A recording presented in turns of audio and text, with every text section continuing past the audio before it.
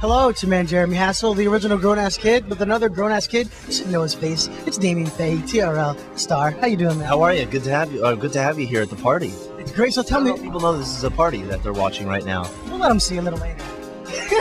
The stop and go. As it gets. No, there's gonna be a lot more people coming later. So what's this whole event tonight? Tell me what's going on. MTV Mobile is launching shorts. It's shorts.mtv.com, and they're 3 to 4 minute shows of sketches and this all sorts of different things.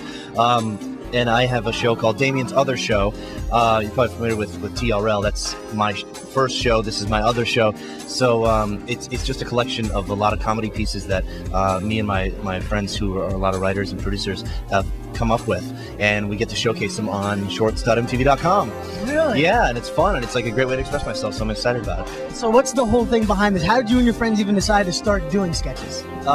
We didn't, we just have always kind of had these thoughts, I guess, during rehearsal at TRL, a lot of the times there's a lot of downtime, so we would just like look outside and look at the people walking in Times Square, and we have this bit that's called Don't It or Done It, and that was kind of born out of being bored at TRL rehearsal, where you look down, you're like, oh, have they more recently, has that girl had a donut or has she done it? And it's like, I think she's done it. That girl's definitely done it. She's got a tattoo on her lower back. She's done it. So it's like we did that. I was like, that's a really good idea. We might want to make that into like a bit of some sort. And luckily we had all these bits kind of lined up, and then I went out to LA to be one of the guys to take over for Craig Kilborn on the Late Late Show. So we got to employ all these ideas and all these bits out there, and they went over really well. So we're using them now, again, here for the other show. Really? So for the other show, how did you even approach MTV to do this?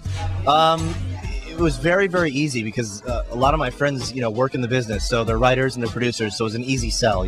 We basically, you have me as the face of the show. You have all my friends who are writers and producers, and we'll come up with the content, we'll produce the content, we'll edit it, we'll take care of it. Just give us a budget, and we'll do all the work, and you just can put it up on your website and get the hits and enjoy it.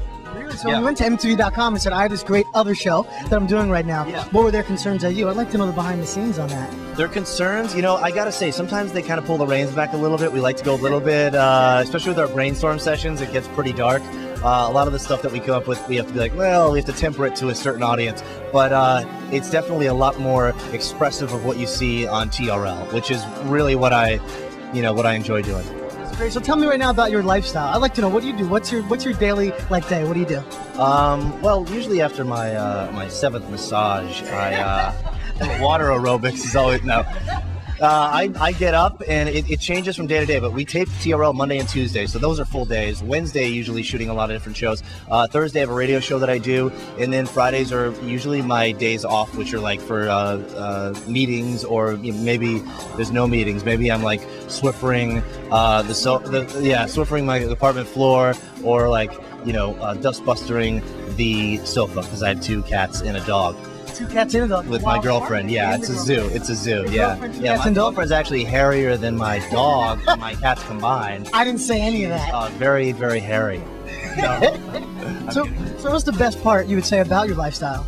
The best part about my lifestyle is, to give you a very serious answer, I think it's just about, like, I get to have fun and get paid for it, and it's not really, I'm not bending steel somewhere, you know what I mean? It's like, it's a really kind of, I don't want to say easy, but it feels pretty natural to me, at least, getting on television and interviewing people, and I'm just really blessed to be in this position and had the opportunity, and to get together with my friends and do all this, and take it to another level is yet another blessing. How many websites do you go to every day? I am on, I hate to say it, I'm a news junkie, and I don't want to come off sounding like super Mr. Intellectual, but I do love CNN.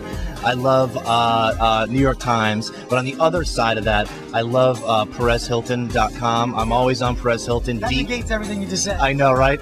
D-Listed is another really good one. I don't know who writes that, but it's really, really funny. And I've got a couple friends, writer friends with like comedic blogs too, which I always love checking out. So I'm all over the place. And then, of course, there's the porn. You see how the voice went deeper when he talked about the porn? That's how you got him, man. A lot of porn. Now, for the last people watching who would love to be doing what you're doing, writing bits, being on television, what advice would you give them to get started into broadcast and whatnot? There's really no traditional path, I guess. It's just you got to do what you love to do, and that's how it started for me, starting in radio, interning when I was 14 and working throughout high school and then working throughout college as a DJ. It's all I wanted to do. The MTV thing kind of just came to me as an opportunity, and I said, I'll give it a shot, and next thing you know, it opened so many doors, and I'm here, so it's great. It's a really find something you love, plug away at it, and something good will happen. I promise you. Don't equate though success with being famous, and don't equate famous with being successful. That's very important. Yeah, that's a jewel in hip hop. We call that dropping jewels on people. You just dropped a jewel right now. This is gonna be seen by hip hop fans? Yo, listen, we gotta do this interview over. Son.